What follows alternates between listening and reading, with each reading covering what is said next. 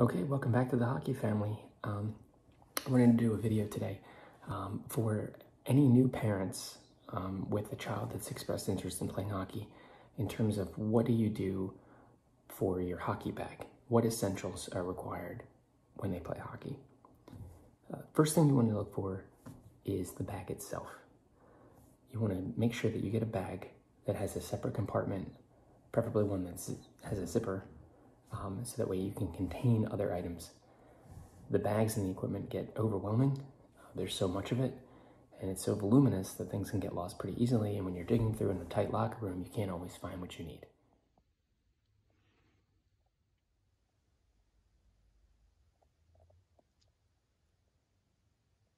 So the first item you're going to need in your hockey bag, without question, is tape. First kind of tape you're going to need is just plain clear tape. This tape is best suited for taping the top of your socks. It doesn't take away from the coloring of your uniform due to its clear nature, and it holds up pretty well when taped right around the thigh and or the front of the shin pads, and just allows the child to be able to skate around without having their equipment or socks fall down. The second kind of tape that you're going to need is hockey tape. Hockey tape is basically a cloth tape. There are many brands available. And the coloring comes in anything from black and white to rainbow, all based on preference. Initially, it was thought that if you use black tape on the front of your stick, it was a little harder to see the puck and thus concealing it from the goalie when you were going to take a shot.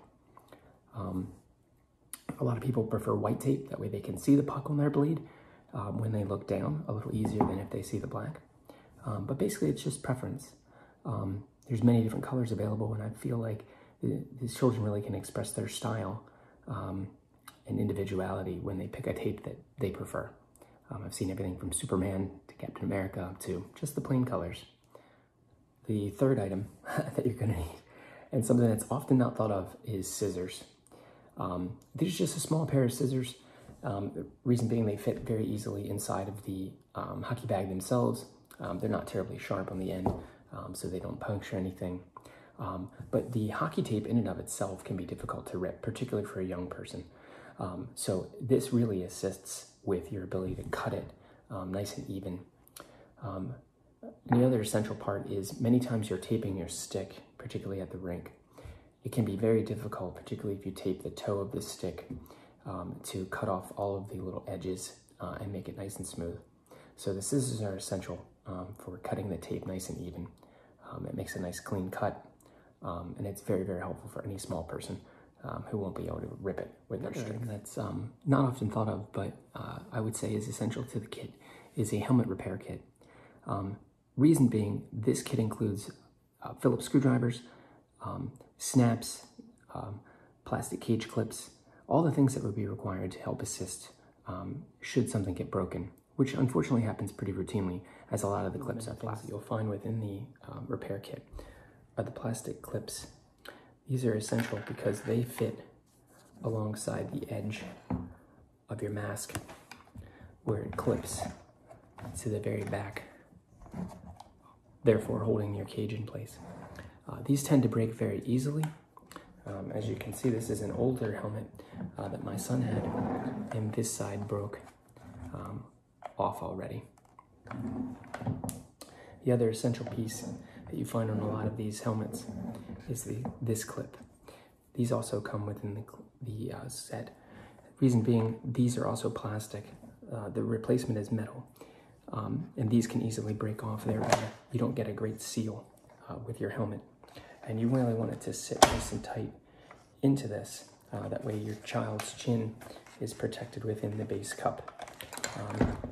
I only have stitches in my chin, surprisingly, because mine actually moved when I was playing a college game, and the base cup cut my chin open.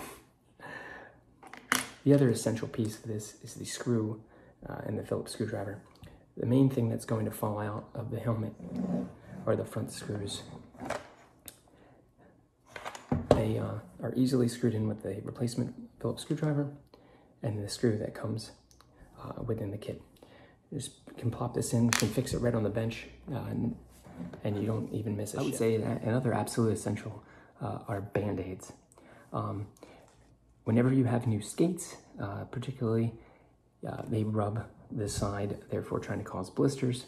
Very uncomfortable, particularly for someone that's trying to learn how to skate or break in new skates. These are essential to have, particularly if your son or daughter has a hockey camp that may be several hours long, something where you drop them off. The coaches and training staff can help you with the Band-Aids and apply them to your son's foot or daughter's foot. Therefore, they can still continue to practice and skate and break in their new skates without having any additional blisters on their heels. Or another essential for your hockey bag are hockey laces. A lot of times, particularly if you've purchased your hockey skates used, which I recommend, the laces can become dry rot rather easily. So it's great to have an extra set of laces that you can lace up. This can be done in the locker room, this can be done between periods, this can be done on the bench, and it just saves a lot of extra time and prevents your child from having a skate lace break while they're playing or ready to practice. Similar to the hockey tape, these come in multiple colors, and it really allows your child to express their individuality. These just happen to be black. A lot of times the main skates, when you purchase them, come with white laces. You can change the team colors or whatever you might find preferable. Laces come in two styles, plain and waxed. Waxed are not always preferable, but they can be good for younger children, particularly if the skates need to remain very tight. They hold very easily against the leather of the boot, thereby not coming undone. As you get older and you need more flexibility in your skating, a lot of times people do not use the wax laces, but it's all to your preference. We always keep an extra set in our bag just in case. Two last things that I would consider essential before moving on to two things that are not necessarily essential but could be good to have in your bag are extra socks and extra jersey. I can't tell you how many times people get to the rink and they forgot some of their equipment, particularly the socks and or their jersey. Particularly for a practice, it doesn't quite matter what you're wearing, so it's just great to have a color, regardless of what it is. That way your child can put out their equipment on and not be able to miss some of their training. For a game, it's great to take both sets, home and away, because you sometimes, particularly under 8, may play jamboree tournaments where they change color jerseys depending on the game. So it's great to have both sets. Worst case scenario, at least take both jerseys. If you have to wear the same color socks, they won't clash with the home or away jersey. But it's great to have regardless, that way you don't miss any practice or game time. Okay, this is a piece of equipment that I would not consider essential for your bag, but is quite helpful, particularly if you're finding that you have to play multiple games over weekends or multiple tournaments in a row. This is a re-edging tool. There are multiple brands available.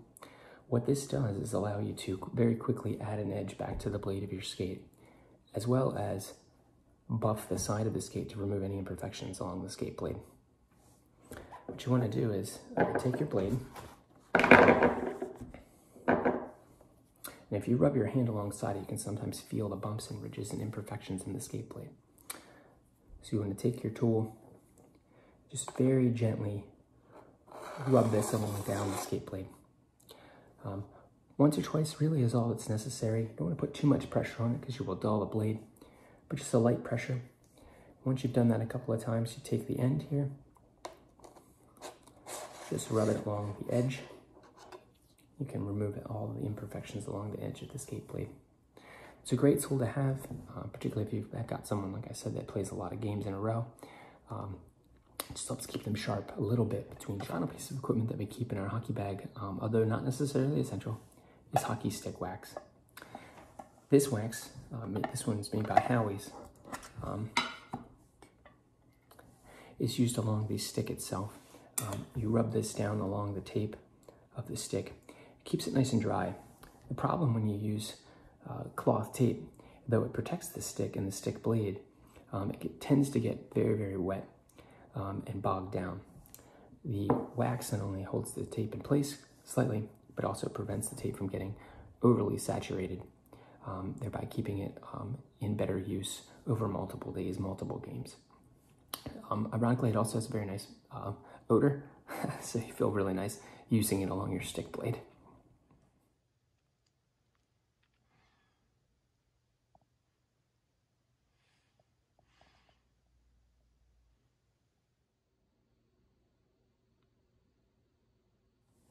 I hope you found this video helpful for any new parents out there whose child has decided that they would like to play hockey. These are some of the things that I found have been very, very helpful during my son's playing thus far. If you have any additional ideas, if there's anything you've found that's essential to your hockey bag, please send me a message on Instagram, HGSO8. I'll put it at the end of the video. Additionally, for any of these tools or equipment, I will have a link below on Amazon. That way you can quickly find anything that you may need. One thing I will say as a piece of advice, you do not have to spend a lot of money on these items. The hockey bag that we use was not expensive. I do not counsel spending a lot of money, particularly as you're getting started in a new sport, particularly something as expensive as hockey. It's not necessary, and sometimes you can get away with some very basic gear that's not the most expensive, but does the job quite well. Anyway, I hope this is helpful. I would say leave a comment below, but when you make a YouTube video and you make it child-friendly, the comments are always disabled. So please make sure you comment on Instagram.